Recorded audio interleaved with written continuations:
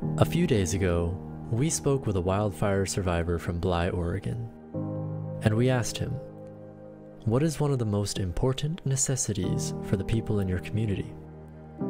His answer was, in short, an efficient and reliable power source for each household. So what we're trying to talk about and set up here is a basic solar system to get a refrigerator, freezer, small cabin running so that some families are able to do it. You're going to need at least 4 to 6 batteries of the 6-volt range. You know, I have these wired in series, so each 6-volt battery is wired into a 12-volt battery. These are 232 amp hours a piece. The amp hours is a big thing to pay attention to because you can buy like some cheap Walmart, Weimar batteries that are only 100 amp hours. So they're not going to get you as far as these do. Amp hours is big. That's about your battery. That's how you tell how much of a battery bank you have.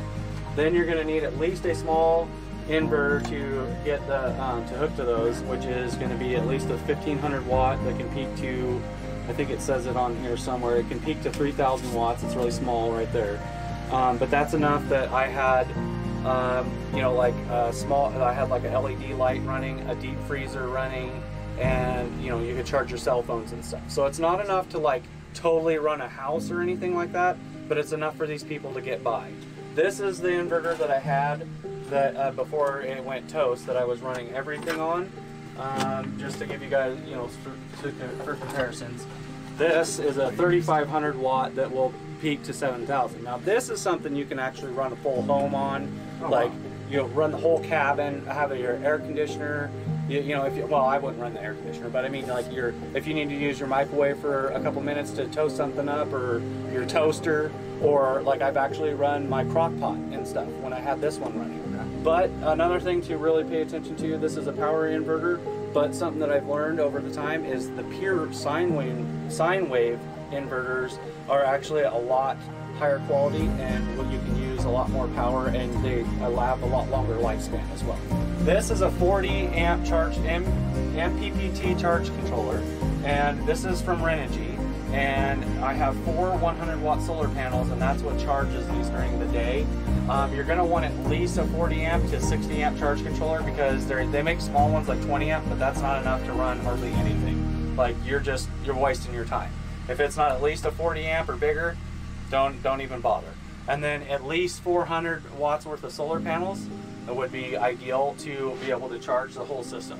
When you do the research on your batteries, you really want to pay attention to the batteries and the amp hours and everything like that. That's what you're going to be consuming.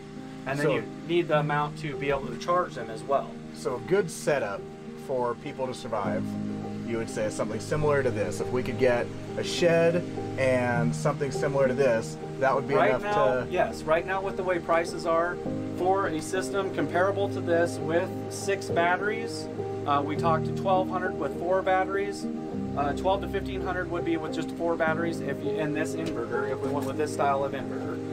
If we were trying to go with the 6 batteries like I have, you're going to bump up another 320 bucks. So you're easily going to be in the $1,500 to $1,800 range to get the extra batteries. So safe to say about 2,000 bucks, somebody can get a really good system. Really good system. And then if you went that with 6 batteries and an inverter like this, then you're running a cabin. You're like actually running refrigerators, freezers, and that type of stuff. And then they can always add on because this is an expandable system. A lot of these people, it took them years to get their systems. It took me years to get my systems going and everything, and I had 2 of them. But that's how I didn't have to hear the damn generator in the background going, you know, like now, because I like the silence. So when you have this, you don't have any of that noise. You get to hear the crickets, you get to hear the birds. You get, if a deer comes walking through, you actually hear them walking through your yard. When you got stupid generators like this going, you don't hear nothing. Right, yeah. So, but this is where, that's why up here people love their solar systems, because it gives them their peace and quiet, and then they're not looking for power or having to run to town every other day for gas. And then there's a lot of people like, I mean, I'm fortunate enough that I had a, you know, I work up north and I had another 5th wheel and tools and stuff like that, but this is my home still, you know, like I'm missing everything. Like I had a lot of stuff here and a lot of other people had a lot of stuff, and I mean, it's just really rough going through all this with everybody. And like I went over here with Rich and Sydney, and We loaded up his Kubota. Everything was melted, all the gauges, the seat was burnt, but it still ran. We were able to load it up. They just brought up like $500,000 worth of stuff because they were moving up permanent. He just retired.